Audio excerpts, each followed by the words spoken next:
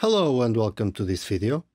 In 1984, the F1 calendar took the big circus into a new track in the USA, Dallas, and it was scheduled to be right after the other USA race, the Detroit Grand Prix. So, they were trying to sell it big to the Americans with two races held in the USA, one after the other. Note that this race was cancelled in 1985 due to financial problems and safety concerns, and never came back to the F1 calendar. This race was replaced by the Australian Grand Prix in 1985 at the street circuit of Adelaide. Today we are meeting this one-off F1 racing circuit. Are you ready? Let's go!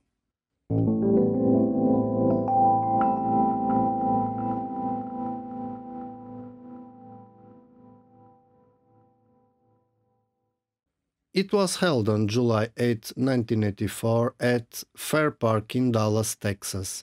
As I mentioned, it was the only running of the Dallas Grand Prix as a Formula One race, and the 9th race of the 1984 Formula One World Championship.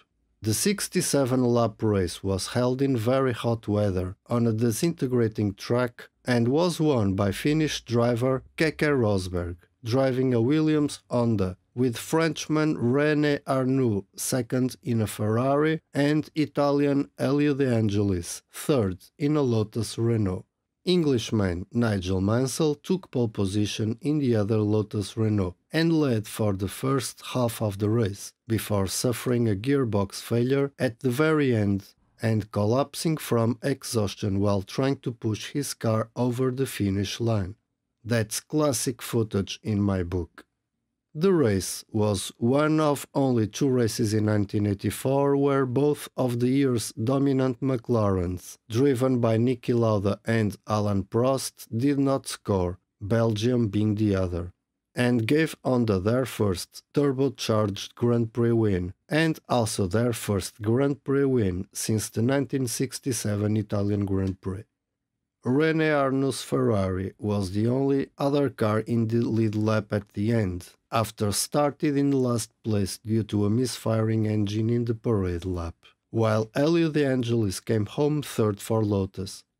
It was the only race of the season that cars using Goodyear tires filled all three podium positions. Only 8 cars finished the race due to crashes or engine failures, in up to 100 degrees Fahrenheit. 38 degrees Celsius heat, and also the track was breaking up very badly as in the 1980 Argentine Grand Prix. The tight and twisty course was temporary and was laid out on the Texas State Fair grounds with help from United States Grand Prix West founder Chris Puck and featured 2 hairpin curves. The circuit was laid out among the buildings of the State Fair grounds with the main requirements to avoid usage of exterior roads and keep the noise in local residential areas to a minimum. The circuit was lined with concrete walls topped by chain link fencing along its entire length, even in areas where runoff could have been added. That made that all corners were blind. The teams insisted the pits be as close to the paddock structure as possible, which led to the pits and start-finish being placed in the northeast corner of the grounds. Let's pause the circuit history here for a bit and watch an onboard video. It's not the best I have ever presented here, but it is what it is. I cannot change it for the better. His head bobbing about as he bounces down the start-finish straight here at Dallas into turn 1 at about 120 miles an hour in 4th gear. This is a tricky, bumpy, double apex right-hander which leads into another bumpy, double apex left-hander. He's accelerating all the way through here, probably up to about 130 here, and accelerating up to about 150 at this point here before he brakes hard for this first sharp left-hander, down to probably 2nd gear there. More very quick acceleration up here into this right-hander. He's now going to quite a complex long left-hand turn, which he can't see anything like as well as we can, because his eyes are about 2 feet lower than this camera. As he brakes, tames down to first for this tricky corner here. The surface is breaking up badly there. This is the slowest part of the course, the hairpin. Again in first gear, accelerates accelerates up to fourth gear here, quite a quick bit of track, 130 miles an hour, as he swings right and left into this high-speed complex onto concrete surface there off the asphalt. Brakes hard on that concrete, left and right, second gear. The road falls away there, very close to that wall. 5 cars have hit that in practice so far. Up to pretty high speed here, back to fourth as he comes into this long left-hander, accelerating through here all the way. Quite a quick corner, 130 miles an hour. And he's now on the fastest part of this course, doing 165 or 170. As he brakes, changes down to second for this right and left chicane. The road surface is breaking up here as well. This lap's taking Patrick about 1 minute and 50 seconds for the viewers. In real life, he'll be doing it in about 1 minute and 40 seconds, and he'll be changing gears somewhere about 35 times during this lap, which works out to about once every 3 seconds. And here's 4 of those changes coming up as he brakes down to first gear for this very sharp hairpin. Tremendous acceleration out of that in first, second, third, fourth, back to third for this, the last turn, as he turns onto the start-finish straight again, and another very big bump. While the layout was seen as interesting and was generally well received by the drivers, though some thought 1 or 2 of the chicanes made it tighter than it needed to be. All had issues with the lack of runoff areas and the crumbling surface, which during the race itself made the track more like a rallycross track than a Grand Prix circuit. It was bubbling before qualifying, and after a few laps, it began to break apart.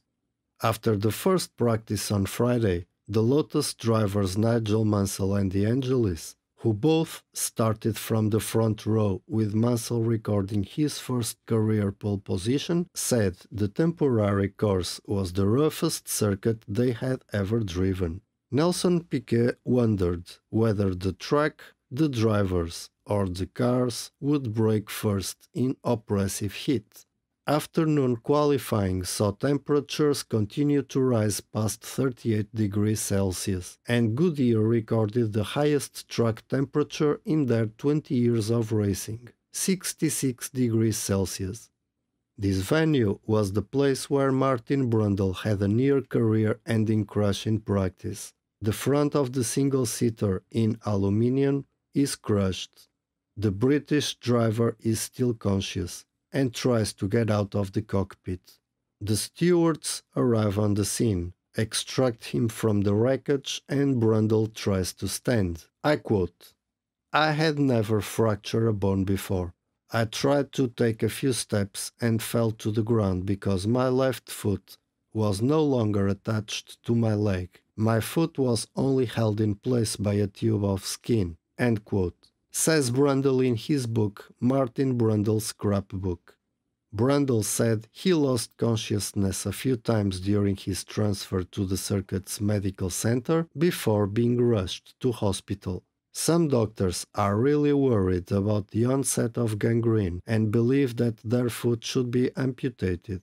Luckily, Dr. Sid Watkins is on site and prohibited from performing this surgery. In addition, his right leg is also damaged, but the fractures are less serious. Dr. Watkins organizes the repatriation of Brundle to the United Kingdom in order to operate. Brundle, on strong painkiller medication, lies on 2 reclined first-class seats.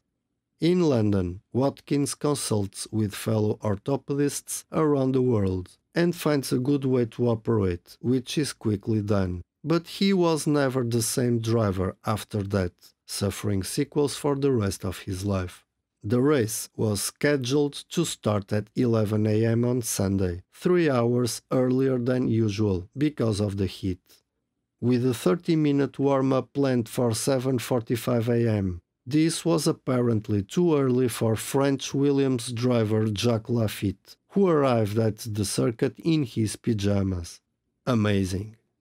The warm-up was delayed and then cancelled, however, because a 50-lap Can-Am race on Saturday had damaged the circuit so badly that emergency repairs had gone on all night and would continue until 30 minutes before the start. It was a true mess. Niki Lauda and Alan Prost tried to arrange a boycott among the drivers, but Rosberg insisted they should race. I quote, I don't know what all the fuss is about. We'll all complain and bind right up until the start time, and then we'll go out and race as usual. We've come all this way, and the race is all set up. Track surface or no track surface. You know as well as I do, we'll race. End quote. Keke Rosberg speaking before the race. Despite all this, it was one of the best races of the year. The oppressive heat was a factor of the Dallas Grand Prix becoming a one-off, and the event was replaced by following year's Australian Grand Prix. Formula One has since returned to the state of Texas, hosting the United States Grand Prix since 2012 at the newly constructed Circuit of the Americas, located in the state capital of Austin. However, the race in Austin has always been held in October or November, away from the Texan summer. The heat also caused some drivers to take some countermeasures to cope with the heat, such as Rosberg's water-cooled skull cap, a common device in the NASCAR circuit, Pierre Loginzani, who finished fifth after overtaking the collapsed Mansell, having a bucket of cold water thrown over him during a pit stop, and Hub Rosengatter, who dashed straight to a spectator area after he retired from the race, where he commandeered several cups of water for pouring over his nether regions. Ayrton Senna had retired from the race on lap 47 while running fourth after hitting the wall.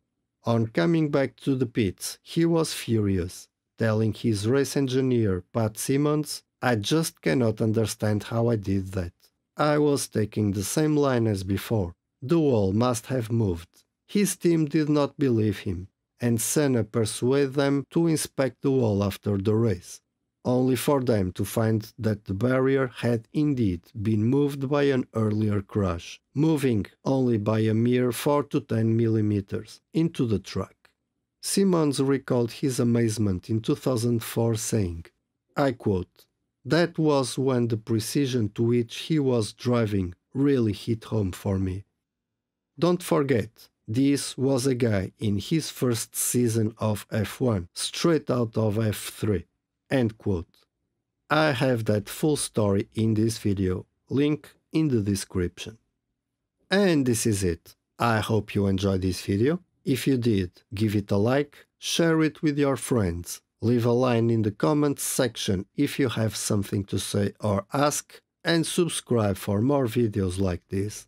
I see you in the next video. Take care.